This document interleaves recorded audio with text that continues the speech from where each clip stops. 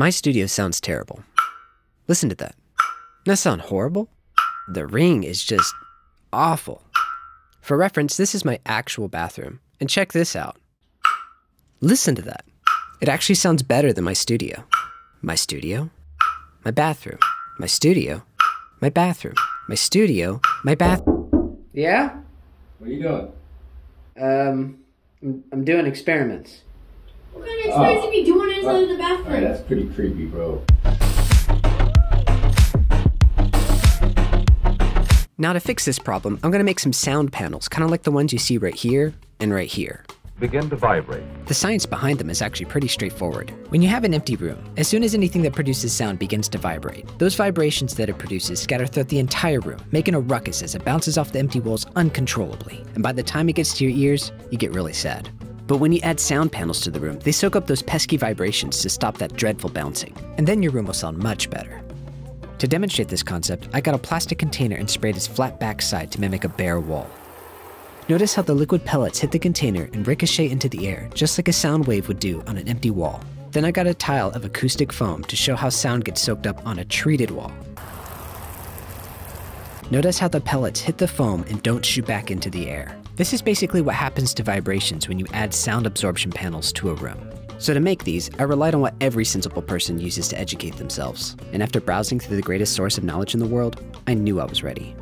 From my understanding, I would only need wood, insulation, fabric, screws, and staples. The design I was aiming for was 15 inches wide and 4 feet long, but I also wanted at least 4 inches in depth to comfortably house the insulation. So my first mission was to get some wood, and I went to Lowe's to see what I could find. Oh yeah. At first we found wood that was too expensive. Then we found wood that was too big. And then we found wood that was just right. And look at that, $7.58, not a bad price. The 1x4x10s. Gave it a good shake. Perfect. Then I got some insulation. It's kind of hard to see at this angle, but I think this is the right one, although the packaging kind of does look different from the one that's online. Notice how it says it's good for sound. So I chopped the wood up into pieces that were 4 feet long and 15 inches long. And then I sanded it down.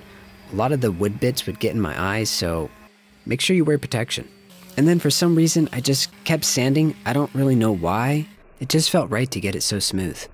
Then we got two different kinds of screws. One was a drywall screw and the other one was an exterior screw. The exterior screw is the big one and the drywall screw is the smaller one. Our thinking was that we'd have the small screw hold the wood pieces in place while the larger screw locked them both together. We also made sure that the 4-foot pieces of wood were screwed in from the outside. This would make sure that the inside of the frame was exactly 15 inches wide to fit the insulation. Unfortunately, a lot of the times the bigger screws just seemed to crack the wood, but it seemed to work. Now before I kept building, I did some digging and I was starting to get a little worried about the potential dangers of working with mineral wool. Apparently a small study in China found that rock wool could damage DNA. And according to facingourrisk.org, cancers are caused by damage to the DNA in your cells. And I don't know about you guys, but I really don't want a bunch of mineral wool dust going into my lungs and damaging my DNA. So to fix this issue, I decided to wrap the panels with a layer of fabric on the back, then I would add the insulation, and then double wrap the front with a layer of fabric and another layer of felt. With my mind set to ease, I went ahead and cut out the fabric for the back of the sound panels and tightly stapled that fabric to the wood. And so far, it wasn't looking too bad. And once we got a hang of it, we whipped through the other panels super fast. When we got to the insulation, we were really careful not to get any on our hands. The little fibers can get stuck into your skin like plexiglass and that stuff is really nasty. As you see, the insulation fit into the frames pretty well, just a little stuffing and it was a perfect fit. I also had a bunch of leftover foam from the way I previously treated my walls, so I thought why not stuff them in? Now this may be the greatest idea or the worst idea of all time, but I figured it wouldn't hurt to have extra protection against the mineral wool. Plus, it is acoustic foam after all, and I'm all about recycling. It's also worth mentioning that the insulation would slouch when it was propped up at a 90-degree angle, so we decided to staple the fabric very tightly to the frames to keep it compact and squished together. However, this just ended up bowing the wood on the sides. In other words, tight is good, too tight not good. We made sure to staple this last layer as clean as possible because this would be our finished look. Probably the most important part of this step was getting a clean fold on the top corners. It wasn't too hard, but it really helps to have someone else there to do it for you while you just watch and hold a camera. But if you don't have that, I'm sure it's not too hard to manage. Except if you don't get the fold just right, you might just have a crease start in the wrong area, which you can see right there. The last step was to add the wall hangers. I wanted to make something sturdy, but I also wanted something that would function as a buffer between the walls and the sound panels. Interestingly enough, having a gap between the wall and the sound panels is actually supposed to improve their performance. There are a lot smarter people than me to explain why this happens, and this video from GIK Acoustics is one such video, so feel free to check it out. Or don't, and just take my word for it. With the remainder of what I had left over, I cut 2" by 5" pieces that would eventually serve as my hanging point and my buffer blocks.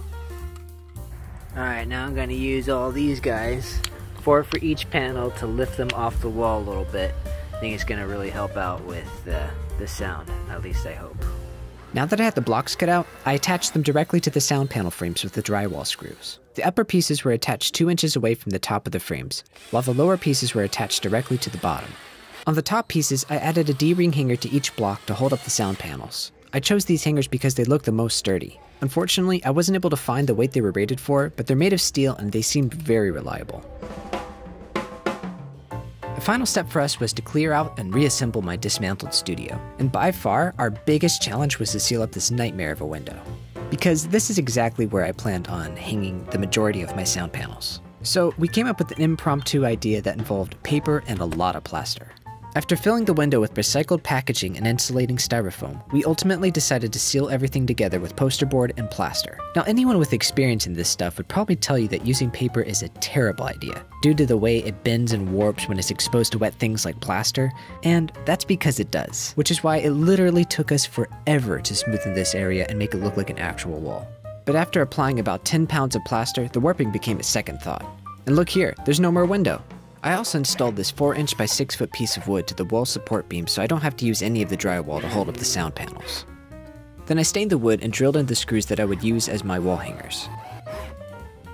And once it was all put together, it looked pretty sweet.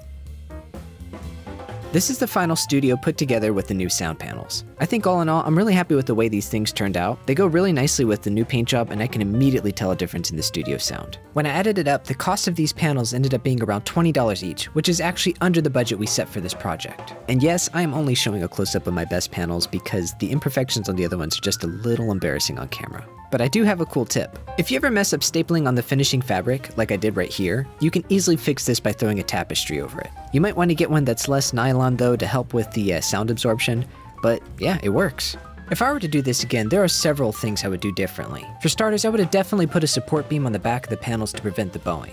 I would have also used a much different type of insulation. This one right here is literally recycled denim, and I'm almost hesitant to redo all my panels because I guess this stuff is so safe, even the packaging shows someone touching it with their bare hands. If I had used better insulation, I most likely would have used a more suitable fabric like duck fabric or speaker fabric. And not to mention, I probably wouldn't have sanded the wood down so much. But enough talking, let's hear the final results and what these bad boys did for the studio.